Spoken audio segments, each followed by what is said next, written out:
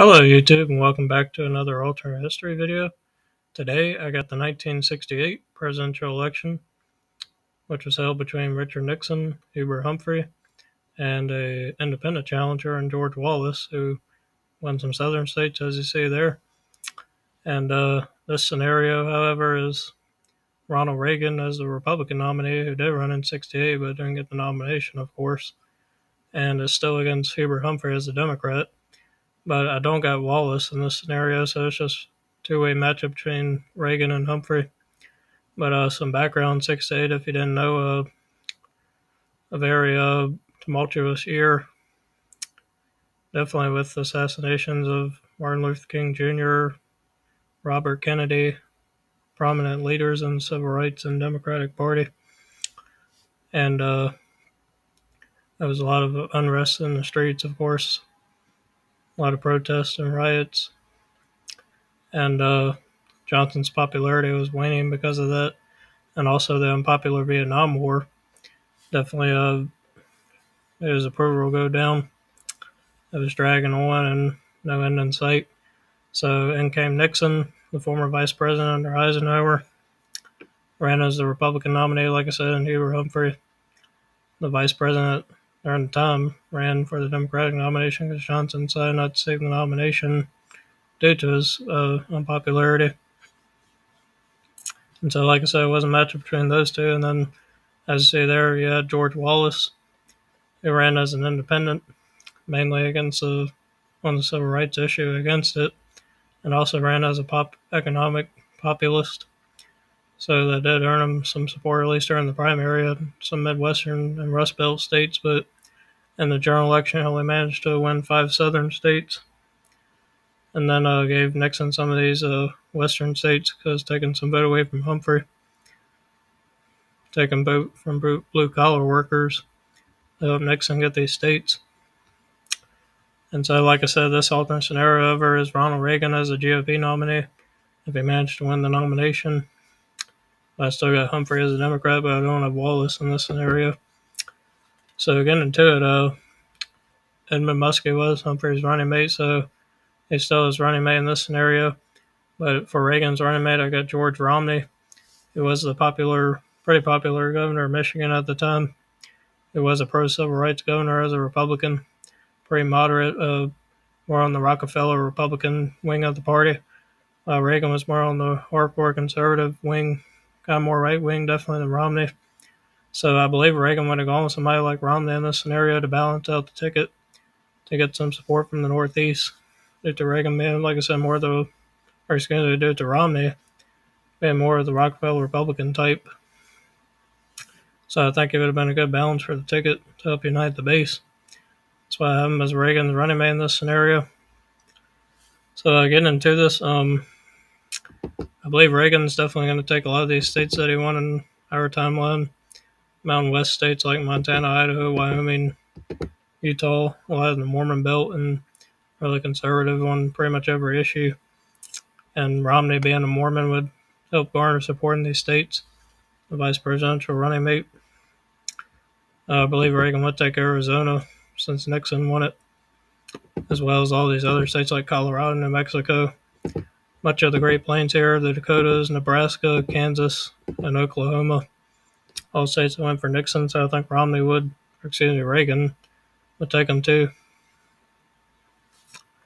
However, the state of Minnesota here is definitely, I believe, going to go for Humphrey still, being his home state. They went against Nixon, so I believe they have no problem against Reagan either. The state of Nevada, I believe, went for Nixon, so I think in that case that Reagan would take it too, doing having good rural support, and maybe Humphrey could do better in a place like Clark County, but I think due to a lot of rural Nevada turning out for Reagan, that it would give the state to him since Nixon won it, and also having his West Coast appeal being from California, which in that case I believe California would go for Reagan being his home state. It was also Nixon's home state, so I think it would stay red in this scenario. Humphrey could do pretty well, I think, in the Bay Area of the state, but other than that, I think Reagan would do tremendously well throughout the rest of the state. So a solid win there, probably a likely margin. The state of Oregon, they go for Nixon. and I think it would go for Reagan too because of that. The state of Washington, however, was a state that went for Humphrey. I think it was pretty close though. Reagan was able to win it in both of his actual runs in the 80s, which is why I think it would be a close one. It was a more of a dovish state turning against the Vietnam War, so Humphrey was able to win it running as a dove.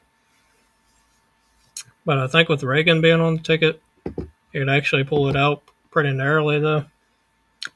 Like I said, I think it would be a close one, but I think with Reagan having good West Coast appeal being from California, that it'd be enough to win him the state because I think it would do pretty good around the suburbs. Humphrey, I think, would win Seattle, a Democratic stronghold, but I think Reagan could do great throughout the rest of the state and give him a narrow victory. Definitely do great in the rural areas of the state. I think would be enough to hand him it. Alaska would go to Reagan, definitely. Over Humphrey would go to Hawaii.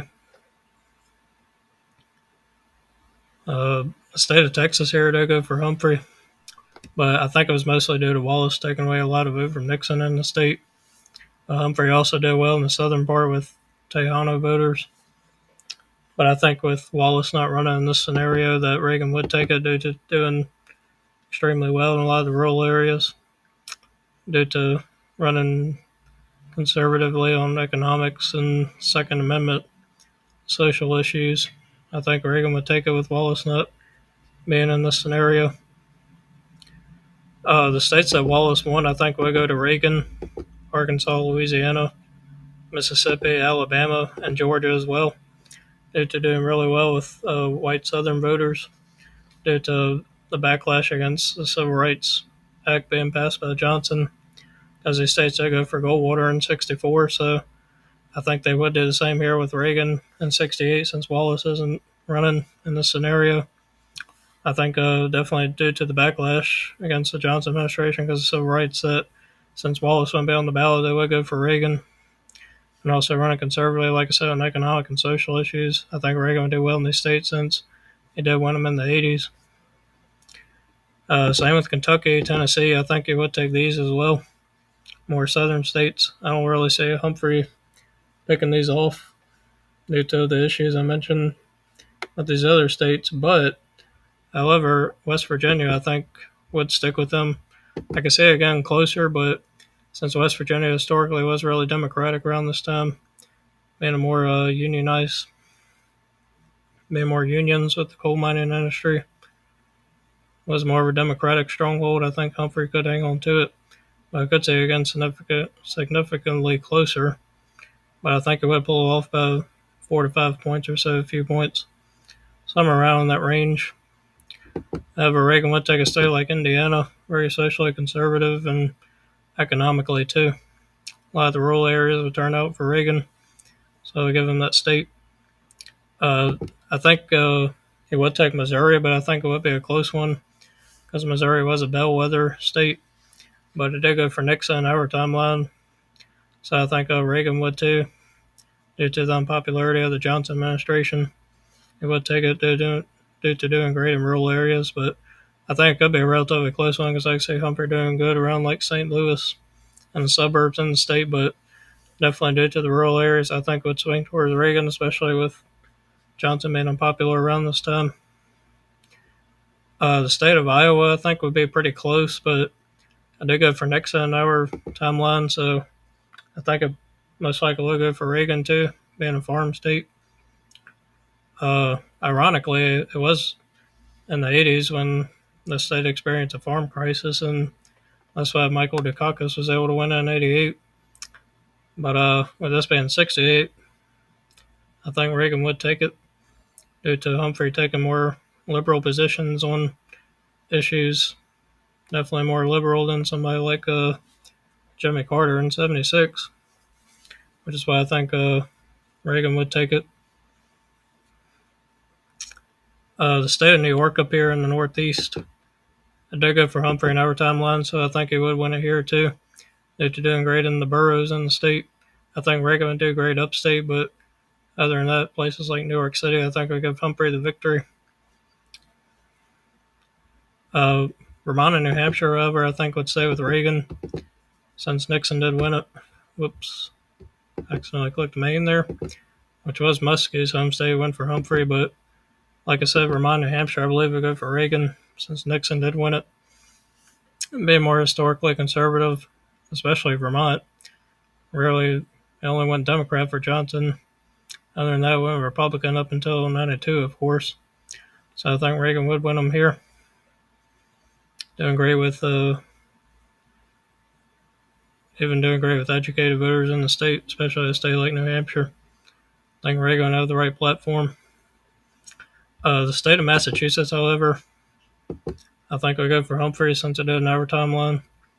Very historically, culturally liberal state. On a lot of issues too, economics and social issues as well. I think it would be too keen on voting for Reagan.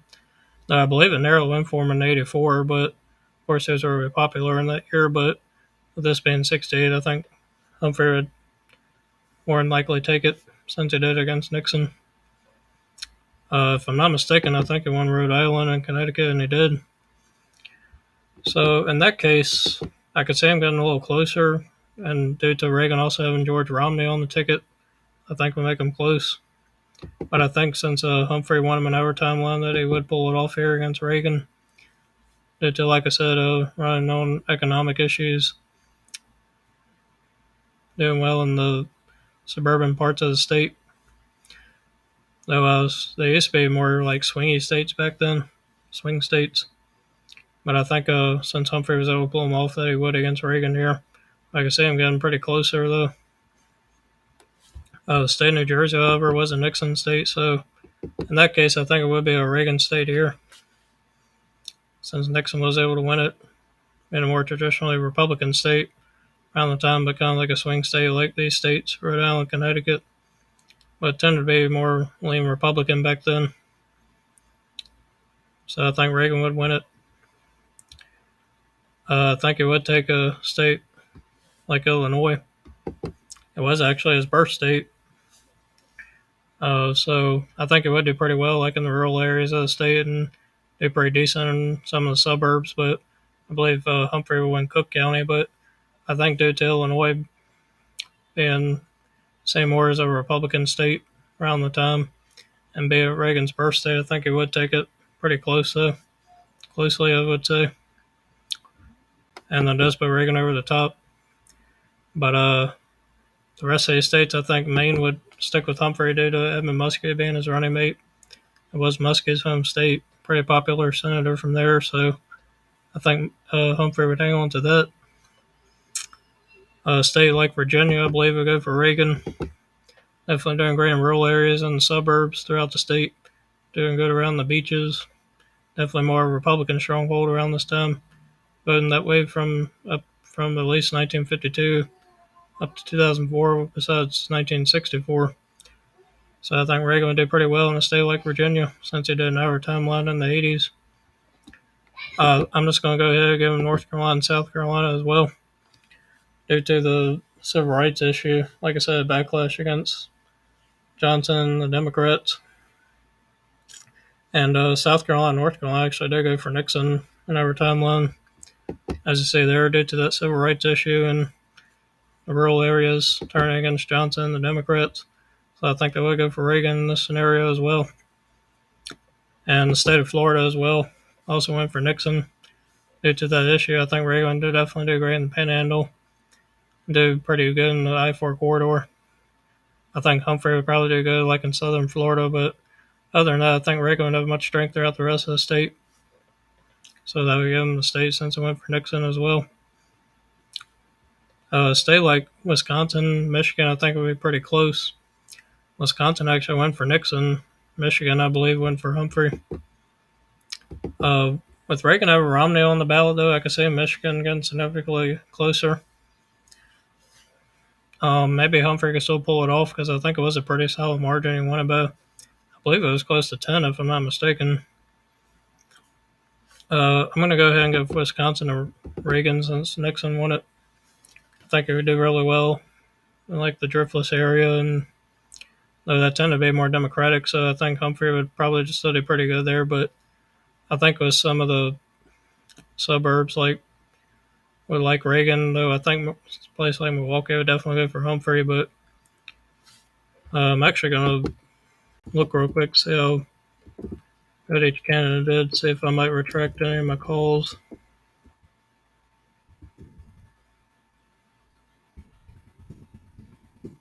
Let's try to pull this up here and get typed in. A little trouble here.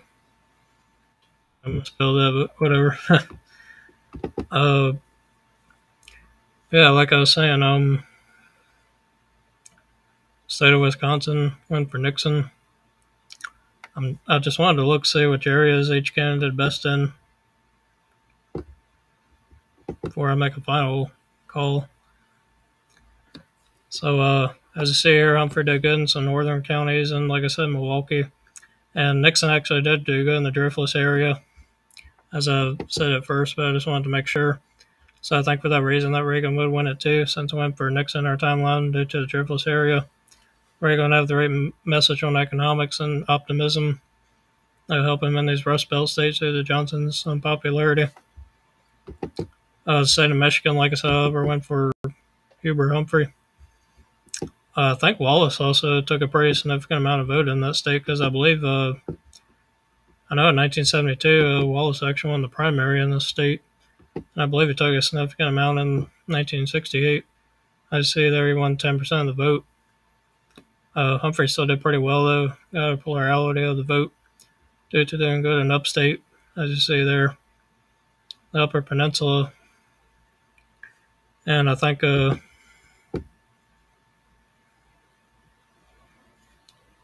he did run up the margins there, as you see in Wayne County, where Detroit is. Doing so good in suburban counties. Doing good with the black vote. With the being Reagan, though, and having Romney as his running mate, like I said, I think it would be a close one. If I had to go with my gut instinct, I think Reagan pull out a narrow one here. Just having a better, rural appeal. And also, like I said, having Romney on ticket, I think it would improve in the suburban counties that Humphrey won, like Macomb, and I think it'd be enough for Reagan to pull a narrow one. Like I said, I think it's a tough one. Maybe Humphrey could still pull it out narrowly.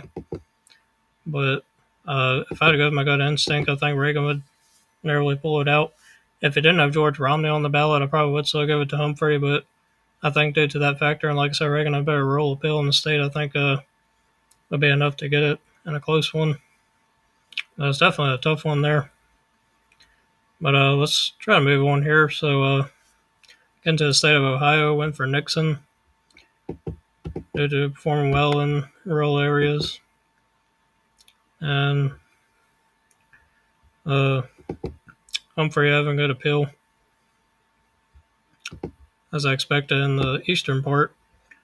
But I think Reagan definitely run up in the rural areas. And I see Wallace got a pretty significant amount of vote there too, due to doing pretty good with blue-collar workers. But I think Reagan would take it due to run up in rural areas, but I think Humphrey would still have strengths in the western part too. But I see this going to Reagan still. State of Pennsylvania, they go for Humphrey. Doing good in the western part, I believe, which was more of a Democratic stronghold for years. So yeah, as you see there, they go in the western part. Nixon actually did good in the suburban parts of the state, pretty impressively there. I think with Wallace being off the ballot, though, that due to good suburban support for Republicans, I think Reagan could pull it off. I think it would still be a close one, but due to Wallace not running and not taking away any vote, I think Reagan could actually pull it off since it was only determined by a few points. Due to, like I said, doing good in suburban parts of the state and central part. But I think Humphrey would still do pretty well in the western part, so I could say Reagan pulling off by a couple points or so. I think it'll be pretty close there, though. But anyway, our last three remaining states are Delaware, Maryland, and got D.C. here, which definitely good for Humphrey. But the two remaining states of Delaware and Maryland,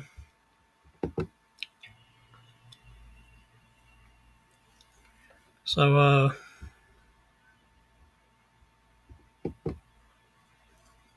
state of Delaware went for Nixon. Wallace got a significant amount of the vote. I think it would go for Reagan since Nixon won it. The state of Maryland, I believe, was a Humphrey state. But let's check to see how they did.